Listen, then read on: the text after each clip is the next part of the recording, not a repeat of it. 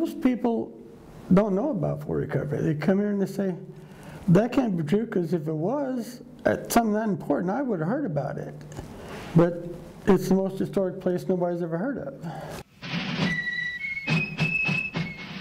Just as a kid, you think White House not that special, but, growing up and kind of realizing, wow, something amazing happened here, it hits you finally. I don't remember when, but it hits you. This was just a huge event, the greatest loss of the United States Army and the greatest victory of a native force over a white invading force in the history of the world. If you think about it, the U.S. government is very embarrassed, or otherwise this story would be a much bigger thing in history. So what do? Well, the bad stuff you don't like, you just kind of don't say much about it.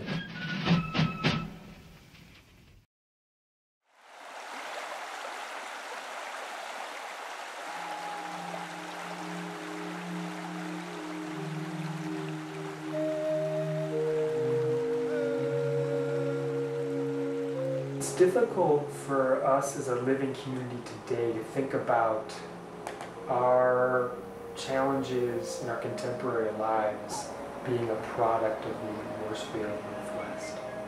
We live in a way that is very focused on our past. We say oftentimes that we look to our past every day as the example for how to live, but it's not the Warsfield Northwest that we look to as examples of that.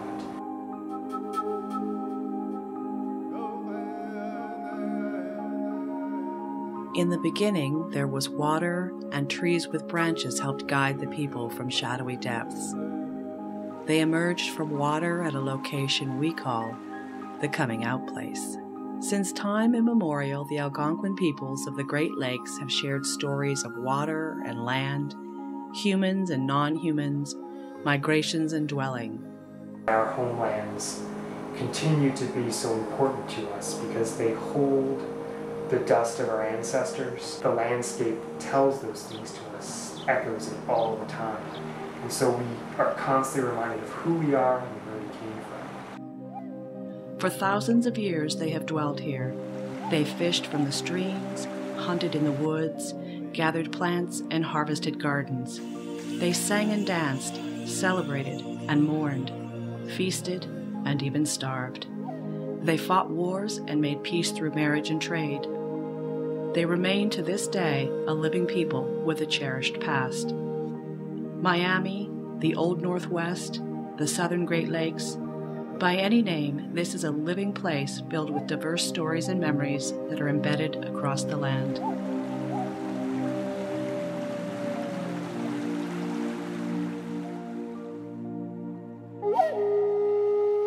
I still think about what this must have been like, just a couple of 100 years ago. And it's neat to think about that, to think about whose land this was, and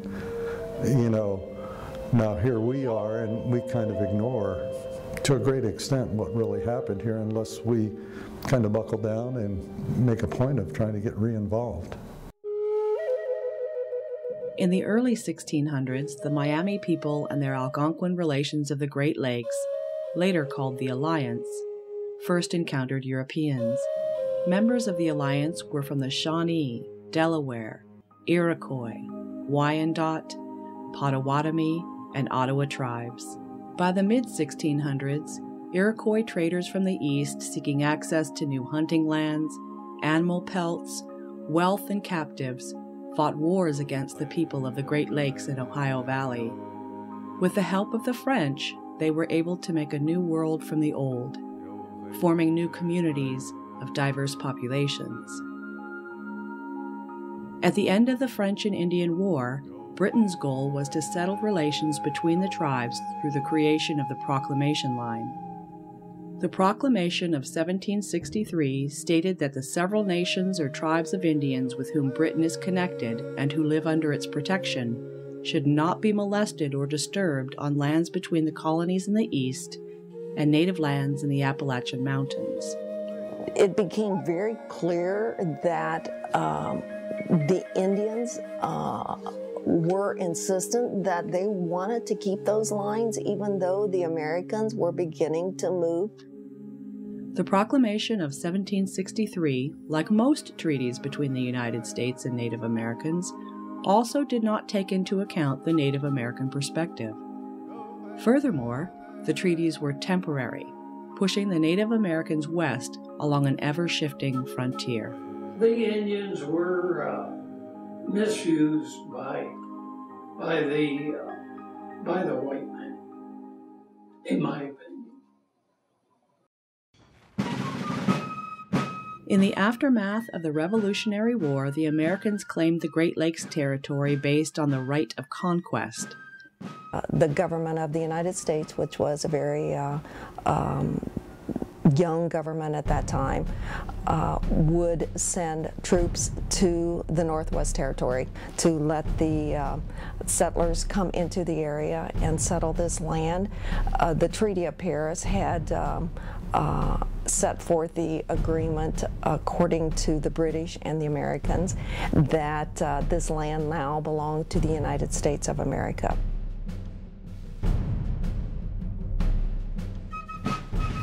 In 1789, General Josiah Harmer was sent to quell the almost perpetual violence in the Ohio Territory, prevent illegal settlement, and, if possible, take the Miami stronghold of Kikianga, now modern-day Fort Wayne, Indiana. Harmer's men waded through the Ohio backcountry, burning Indian villages and taking captives, proving the United States agenda was not aligned with that of the tribes, nor was an American agenda conducive with long-term peace. The tribal groups had to figure out a means to coordinate all these war parties because they knew they needed numbers beyond their usual military numbers to defeat these invading armies. And this system was figured out through consensus. And so you have multiple tribal leaders, not just Michiganaqua, helping in this process. Blue Jacket, Buckingham, other very important leaders from a variety of tribes participated in these coordinated efforts. They were able to push the U.S. Army back across the previously agreed upon border, the Ohio River. The U.S. military had clearly been defeated, which prompted General Arthur St. Clair to intercede on behalf of the United States in an attempt to suppress this Native American military resistance. St. Clair, his mission was to establish a series of forts, supply forts, all the way from Fort Washington, which was already established, up to the Miami stronghold of Kikianga, which is now Fort Wayne, Indiana. The thinking was that if they could attack the Miami Indians and Little Turtle, then this land would be safe for settlement. There were just a series of miscalculations and problems that St. Clair encountered on his way up towards Kikianga. One of the greatest was that he was far behind schedule. He didn't have a map that was accurate in any way. The soldiers were tired, hungry, and ill-tempered after spending the day struggling through the Ohio woodlands. St. Clair had about 1,700 men, and almost 300 of them were militiamen from Kentucky, and the rest were the U.S. Army as it was at the time.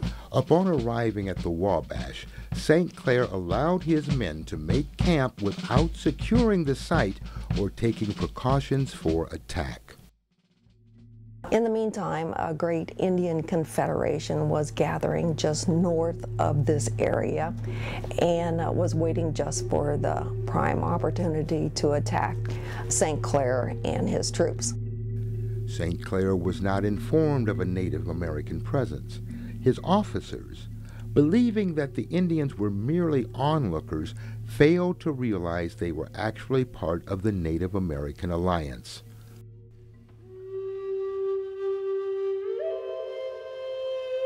About an hour before day, orders were given for every man to be ready to march. On examination, it was found that 3 fires, or camps consisting of Potawatomis, had deserted us. We marched until we got to within sight of the fires of St. Clair, Then General Blue Jacket began to talk and to sing a hymn, as Indians sing hymns. Our power and our numbers bear no comparison to those of our enemy, and we can do nothing unless assisted by our great Father above. I pray now that he will be with us tonight, and that tomorrow he will cause the sun to shine out clear upon us. And we will take it as a token of good, and we shall conquer.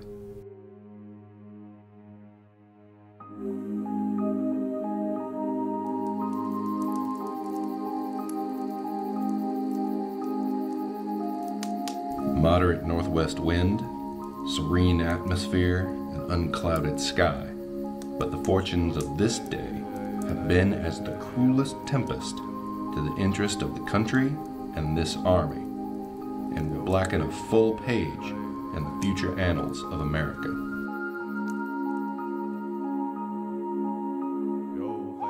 The Alliance planned to attack at dawn on the 4th day of November, 1791. All that remained was for Blue Jacket to position his 1,400 men. He did this under the cover of darkness to prevent drawing attention to his plans. Even though the Indians were accustomed to moving with utmost stealth and silence, to move so many into various positions was no easy task. Advancing in a half-moon formation, the warriors reached the woods at the edge of St. Clair's encampment before daylight.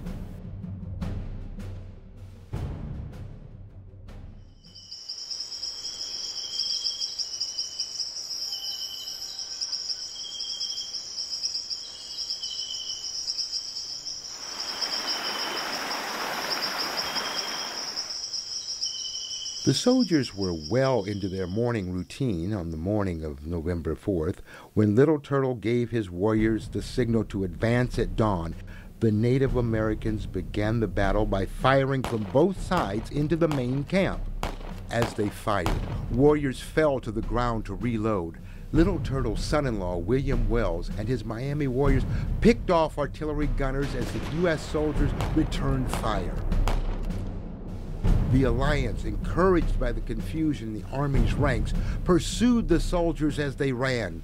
The Alliance continued to fire from three sides while concentrating their shots on active officers, easily distinguished by their uniforms.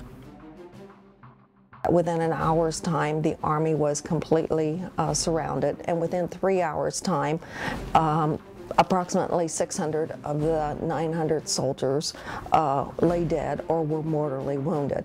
120 to 150 women and children who had accompanied the Army also were killed in the onslaught.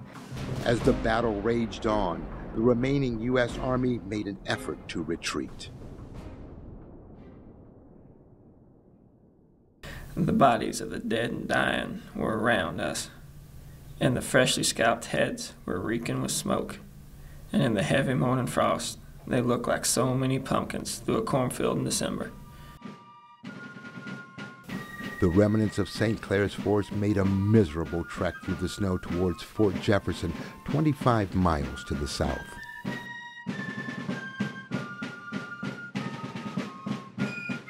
I fell in with Lieutenant Schaumburg, who, if my recollection serves me, was the only officer of artillery that got away unhurt, with Corporal Mott and a woman who was called Red-Headed Nance.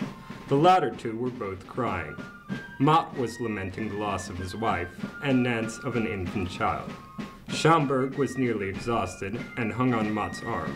I carried his fuse and accoutrements and led Nance. In this sociable way, we came together and arrived at Jefferson a little after sunset.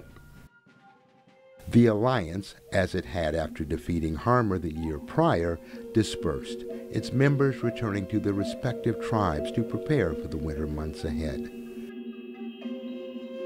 St. Clair's aide, Lieutenant Ebenezer Denny, who, when he first saw the Indians, they were just kind of sitting around and slovenly and stuff. After the battle wrote, they are an enemy that is bred to war from infancy and perhaps superior to an equal number of the best men who can be taken against them. We entertained an unequal war and long maintained the contest, too soon rendered doubtful by the superiority of the Indian mode of fighting.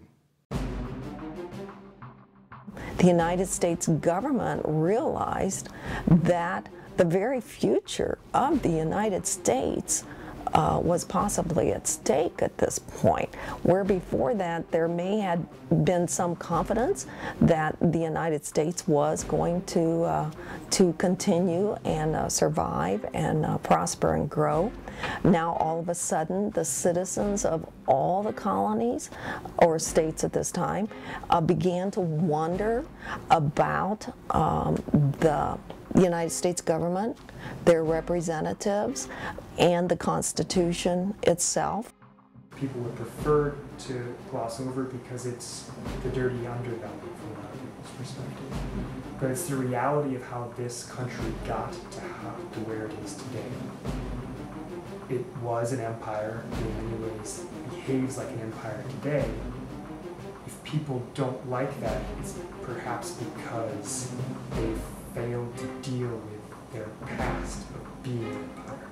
But if you don't acknowledge that you were an empire and you took territory by conquering it, then how can you acknowledge today ways in which your nation behaves in an imperial fashion?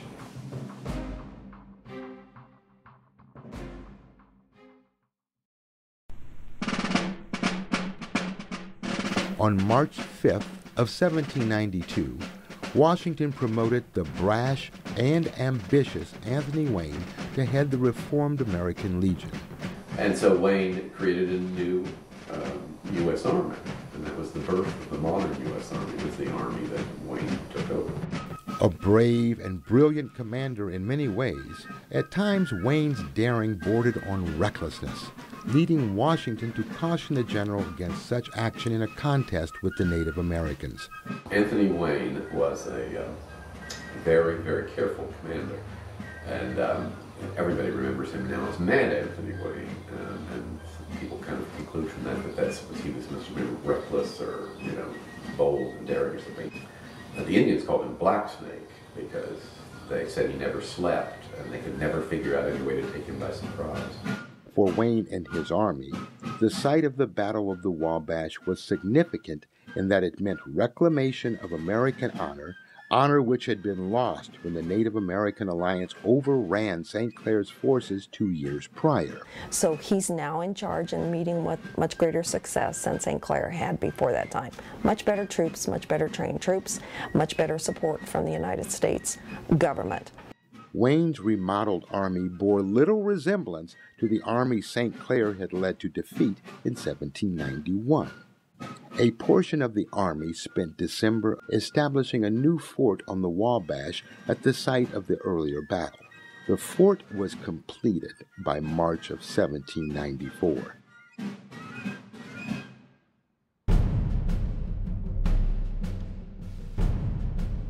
On the morning of June 30th, 1794, the Alliance attacked a supply train as it left recovery on its way back to Greenville.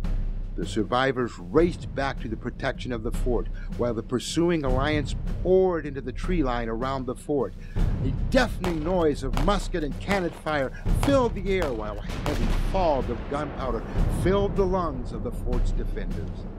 The Indians kept the battle going through the night, firing from the shelter of the forest. By morning of July 1st, the Alliance, having failed to take the fort, broke, its various tribes heading home.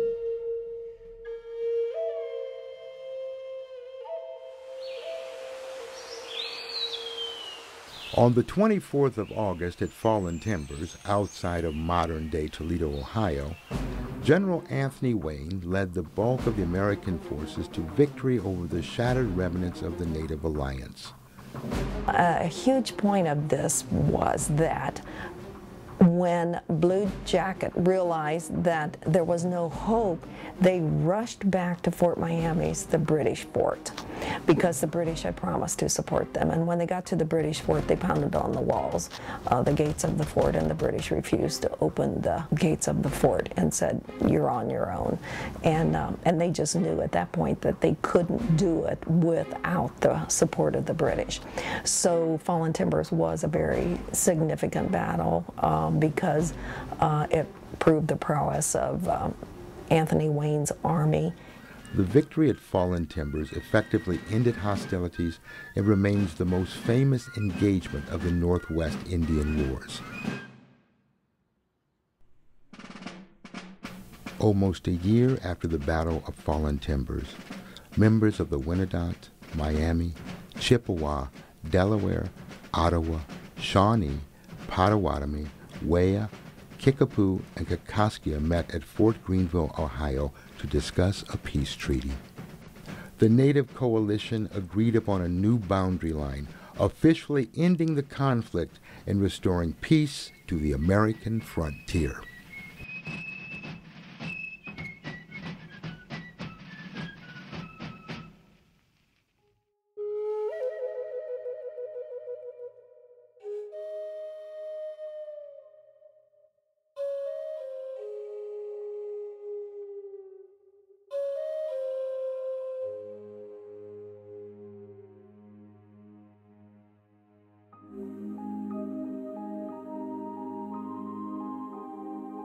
The Algonquin people of the Ohio Territories endured the storm that we now call the Northwest Indian Wars. Defeat and the treaty that followed were not the end of their story, but merely the beginning of a new chapter. Unfortunately, this new era of Indian-U.S. relations would culminate in the removal of natives from their ancestral homes.